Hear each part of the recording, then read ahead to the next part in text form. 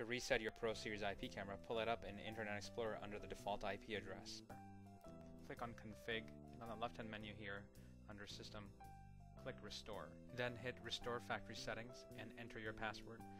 Just admin is the default password. If you haven't changed it, hit the Submit button here, and the camera will restart. It'll take a few minutes, maybe even, and you'll keep seeing this bar, and when it restarts, it'll come back to this default IP of 192.168.1.88. Make sure you are on a network that is 192.168.1.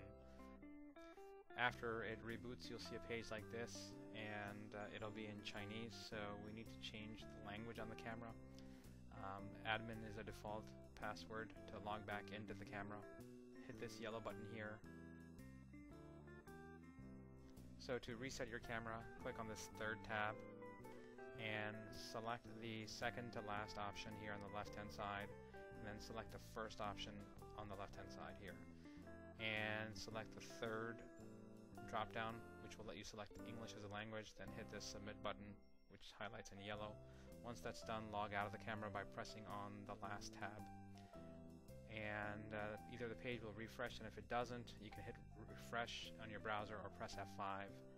Once that's done, you'll see the login page here, and username is a default admin, password by default is admin, all lowercase. You can type that in and then hit the login button, and you'll see your camera again into default settings.